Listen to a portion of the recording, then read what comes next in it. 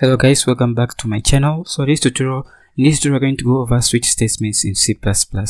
So let's get started. So in the previous tutorials we looked at if, else if, and else statements in C++.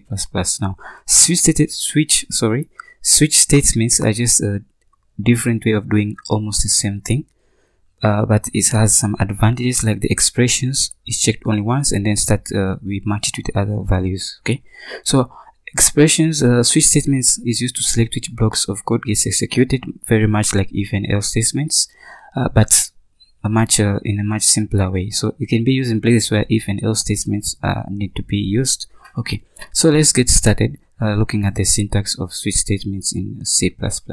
So we just use the keyword switch, and then in parentheses we put in the condition we want to check for, or the expression, and then we start matching it against cases. So the first case, we match against the first case. If you get a match, then the code under that block will be executed, and then we finally just break.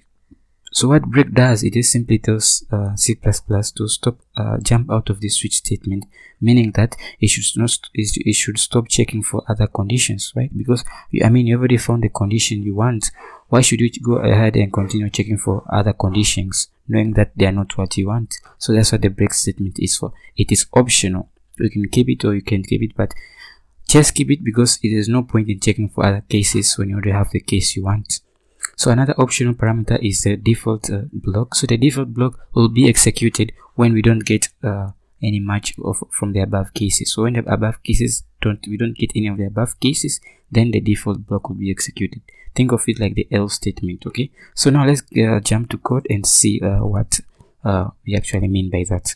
So I've simply created an simple C++ program here using the namespace, and then included the IO stream since we need to be doing some input and some outputs. Okay, so let's start. So switch, and then we specify here number.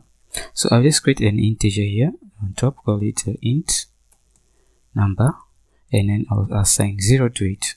So we'll check, the expression will be just number. So let's go for the first case. So first case, if number is 1. So if number is 1, what you want to do is just see out the number is 1, just like that. So we can just remove this, or you can just print the word 1. Okay, so whenever you put in 1, it will give you back the 1 in form of words. Okay, so that's what, and then we include the break program, the break statement. What basically, because we don't want to continue checking for other cases, because we already got the case we wanted. So we just checking for other cases. We just say 2, and then we simply say cout, and then we simply say 2, and then we end that line, and then we can include the break here because we don't want to continue checking for other cases because we got what we already wanted. And then we do cout, and this should be my bad here, and then this should be 3, and then we want to break. And then you can do this for all other numbers. Okay, you can do this for 6, you can do this for 4, you can do it for 7, you can do it for all the numbers that you want, but in this case we just keep it simple. We'll do it for just 3 numbers, and then then after that we'll simply just say default. So default block will be executed when all the other blocks don't get a match. So just say cout not a number. Okay, so just like that. So I'll just repeat this and paste it for all other code so that we can see the whole implementation. And this should be 9, so change that to 9, and then here I'll just say 9. Yeah, so we are done. So we simply output not a number between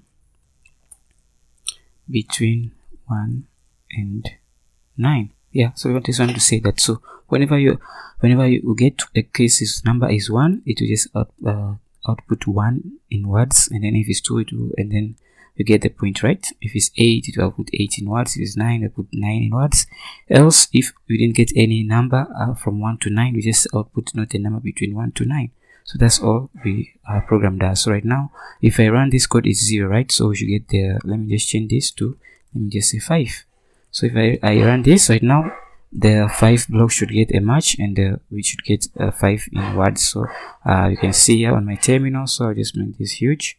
So you can see we got 5 so because this block here got a match, so this got executed. Okay, that's all. So if we specify a value which is not, then we'll get a value, we get this default character. So I'll just close this for now, and then we'll change this value just to do one more test. Let's put in 9, and then we'll execute this code, compile and run the code. So here we should get 9 in words, and we got 9 in words. So here, so this shows our program is working fine. So that's all about switch statements. So let me specify a number which is not between 0 and 9. So just run this. We should get not a number between 0 and 1, and I'll just bring my terminal here, and we can see not a number between 0 and 1. So that's all about switch statements, right? So it's very similar to else if, and else statements. Okay, so you can think of it like that, but it's much more, you just check for the expression once, and then you start matching it against different cases. So that's one advantage. So what I would like to give you an assignment is that in the previous some tutorial back, we created a calculator, right, using if, else, and else if statement. So I want you to go back and change that calculator to use only switch statement. So in here you just specify the operator, and then you copy the code. If it's 1, you copy the code between for that condition, you paste it here. I believe 1 was addition, so you copy all the code that deals with addition, you paste it in here. And then if it's a 2, I think on subtraction, you copy the code of subtraction and paste in here. So that's my assignment for you. So do that. If you manage to do that, then you have totally understood switch statements in C++. So we are ready to move on to loops in C++. So that's what we'll be doing in the next tutorial. We'll be going over while loops in C++.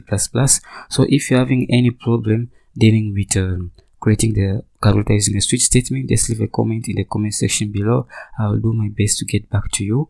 But if you manage to do it, then congrats, you have totally understood switch statements and you are ready to move on to the next tutorial. So thanks for watching. Please support this channel. One way you can support my channel is simply giving this video a thumbs up or subscribing to this channel for more content like this. So see you in the next tutorial. Thanks for watching.